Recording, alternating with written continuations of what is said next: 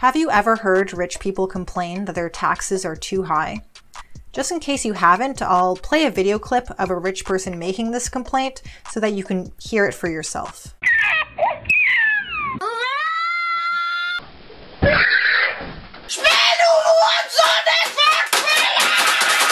This complaint that the rich pay too much taxes sounds laughably absurd to most people. And if you know that their wealth comes from stolen surplus value, it sounds even more absurd. More on that later in the video. So it's no wonder that the conservative YouTube channel PragerU has made videos desperately trying to convince us to take this complaint seriously. Here's a clip from their video, Do the Rich Pay Their Fair Share?, which, in my opinion, represents their strongest argument. But what if I told you that according to IRS data, the top 10% of all earners, the people making $150,000 and above, pay 71% of all federal income tax while earning only 43% of all income. If anything, the top 10% pay more than their fair share. So, as it happens, do the much reviled top 1%. They earn 17% of all income, but pay 37% of all federal income taxes. I mean, that sounds pretty convincing, though they kind of hurt their own credibility later in the video. Then other advanced countries, including Germany and Sweden. Germany and Sweden. Sweden. Weird that PragerU, which, by the way, is short for Prager University, got the Swedish flag wrong. It's almost as if they're not a real university. Oh, that's right. They're not. They're just a conservative YouTube channel that self-identifies as a university. And, you know, conservatives, they're famous for respecting people's right to self-identify however they choose. But never mind that. Let's focus on the tax thing. Do you think the rich pay their fair share in taxes? Fuck no, dude. That was a clip from a video by another conservative YouTube channel called The Daily Wire. The host goes around interviewing people in New York City. Do the rich pay their fair share in taxes? Absolutely fucking not. Probably not fair if all things are considered. Absolutely not. Absolutely not. No chance. No, absolutely not. The opinion is unanimous, but look how they react after they hear how much federal income tax is paid by the top 1%. Would you be surprised if I told you that the top 1% pay 40% of all taxes? I would be surprised, yeah. Would it surprise you if I said the rich, the 1%, pay 40% of all taxes in America? Interesting.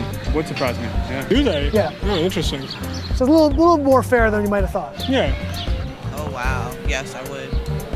I didn't know that. Is that surprising? Yes.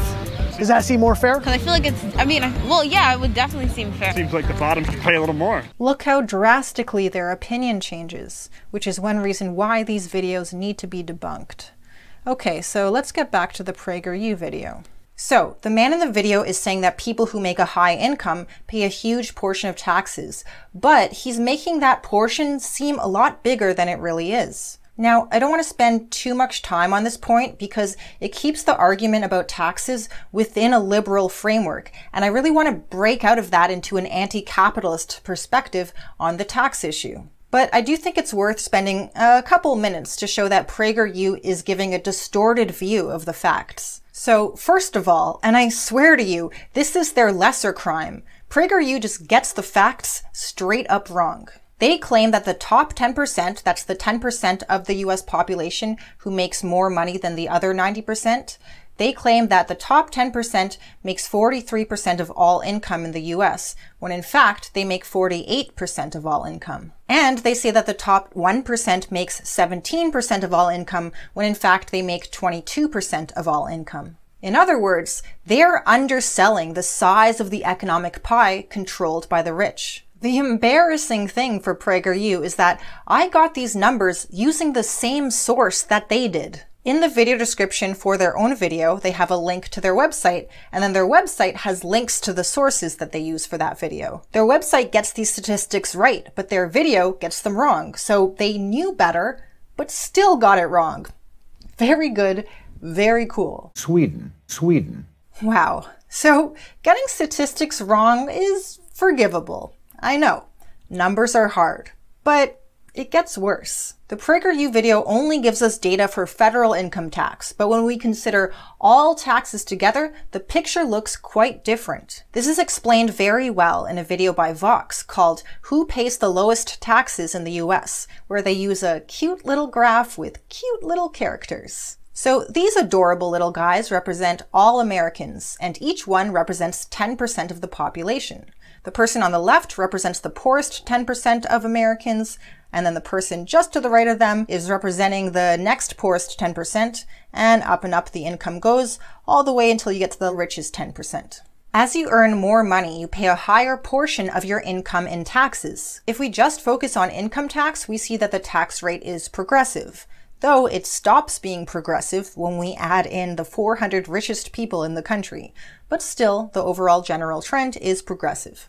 However, if we consider not just income tax, but all taxes combined, including sales tax, payroll tax, and so on, the picture looks very different. We see that from rich to poor, there is not much difference in the proportion of our income that we pay in taxes. And in fact, the ones who pay the smallest portion of their income are the richest of the rich. So, where does the data for this graph come from? It comes from the IRS, the Internal Revenue Service of the US federal government, as reported by the website taxjusticenow.org. The information in the Vox video helps us realize that the PragerU video is giving us a very incomplete picture, and it's incomplete in a way that distorts the truth. So yes, if you consider the money that the US federal government collects through income tax, then 37% of that money comes from the top 1%. However, if we consider the total amount of money that the government collects from all types of taxes, then the portion paid by the top 1% is approximately 12 or 13%. This is based on data from the US government made available at the website taxjusticenow.org. And I've used that data to make this calculation. Feel free to head to the website and check my math. So the top 1% is paying 12 or 13% of the taxes. That's like 3 times less than what PragerU makes it seem by only focusing on federal income tax. Nice try, PragerU. Better luck fooling people next time. Oh, wait. You've already fooled millions of people. Damn it. And you know who else is fooling millions of people? The Daily Wire, as can be seen in another clip from their video. What percent of income do you think the top 1% pay? I think they're paying like freaking 2% of that. They're paying 27%. What? 27%. What percent of their income do you think people at the 50% and below pay? Probably higher than 27%. It gets higher the lower your income comes. Wait, so what do you think the number is? I think it's probably over 50. It's 4%. Oh, wow. Interesting. That's a little more fair. Yeah, that sounds fair. Man, yeah. I need to study up more on this, man. I'm not paying attention to actual numbers. Would it surprise you if I said that the top 1% pay 27% of their income in taxes? 27%. And the bottom 50% pay 4% of their income in taxes. Really? Would that surprise you? Yes. Does that seem more fair? It would be pretty fair. Telling me that's a reality? 100%. Wow. I'm shocked. I'm shocked. Ugh, it's so upsetting to see that he's just straight up lying to people. And as the graph shows very clearly, he is lying. And remember, this graph is based on federal government data. You can check the numbers for yourself. His numbers are totally wrong. I need to study up more on this, man. I'm not paying attention to actual numbers. Okay, but still, the fact remains that just 1% of the population is paying 12 to 13% of the total tax revenue. How can we justify this? The usual justification that people give is, well, they're rich, so they can afford to pay more. And yeah, of course the rich can afford to pay more, and you could argue that this makes it morally justified. It's an argument that I agree with. But even though this argument might seem progressive, it's still stuck within a distorted perspective. From this perspective, the rich are supporting the rest of us, and we depend on them to finance our schools, our hospitals, our roads, and all our other public spending. From this perspective, we accept the notion that when the rich pay taxes, they give up some of what is theirs. If true, this would make their tax payments like a donation to charity, a donation we think they're morally obligated to give, a donation that they're legally obligated to give, but still, the rich are like philanthropists, giving up what's theirs for the greater good of all. Wow, aren't we just so lucky? The rich spend their lives carrying the rest of us on their backs, and all they ask in return is just a little tax cut so they can afford a second mansion. And by golly, they deserve it.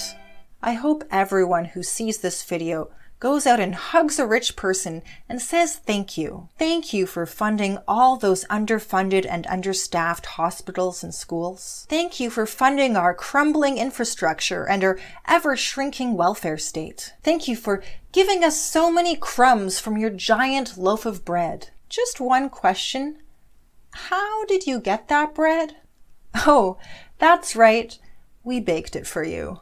Let's talk about that. Imagine you work in a shoe factory. You're paid $10 an hour, and in that hour you make a pair of shoes that the factory owner sells for $100. Does that mean the owner of the factory makes $90 of profit? No, they have to pay for the lease on the factory, they have to pay for the machines, they have to pay for all the materials that the shoes are made of, they have to pay a manager to boss you around, and so on. After all these business expenses, let's say in this hypothetical example that the owner is left with $9 of profit per hour, which is less than your $10 per hour wage. Oh, that poor, hard-done-by capitalist. How very sad for them. Though you might feel a bit less sad for them when you remember that you did all the work and the owner did nothing. Now, some owners do work as managers, but in this case, no. They hire someone else to manage the factory, and the owner does nothing. And for this nothing, the owner is greatly rewarded, because you're not the only one working in the factory. There are 99 others, 99 workers, and the rich ain't one.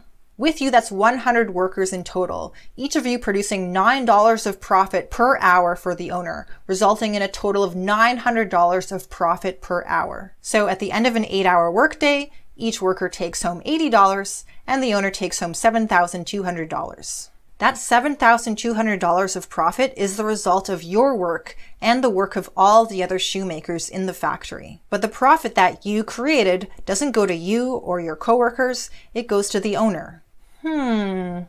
Sounds a lot like profit is theft, but it's legal, so I guess it's okay.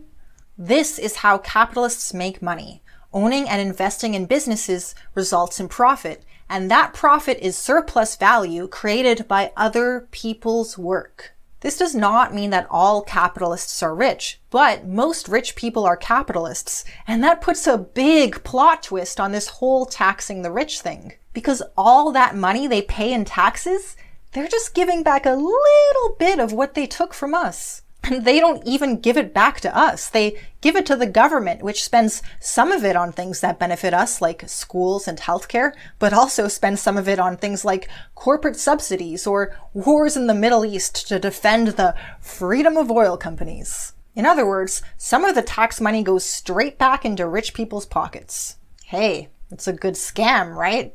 But you still have some rich people crying that taxation is theft.